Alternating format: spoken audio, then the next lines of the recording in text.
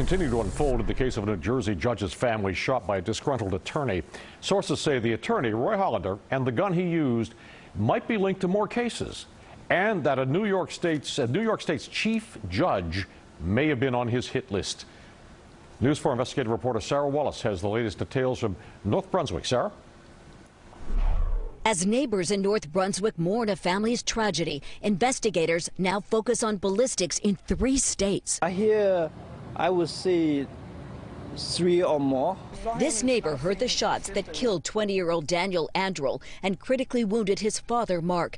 Judge Esther Salas, in another part of the home, was uninjured. Federal authorities now believe she was the target of controversial attorney and anti-feminist activist Roy Den Hollander, whose body was found yesterday in upstate New York. Investigators believe he shot himself with the same gun he used in the ambush attack on the Salas home while posing as a delivery man. The weapon, a .38 caliber like this one. If they want equality, let's give them 51% of the worst of the society.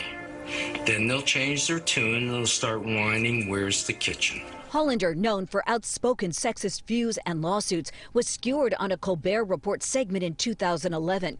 A full motive for the target attack on Judge Salas and her family isn't clear, but Hollander wrote in an online memoir that he appeared before Salas in court, calling her, quote, a lazy and incompetent Latina judge appointed by Obama. Now he's a possible suspect in another murder with the same characteristics committed 8 days earlier in Southern California.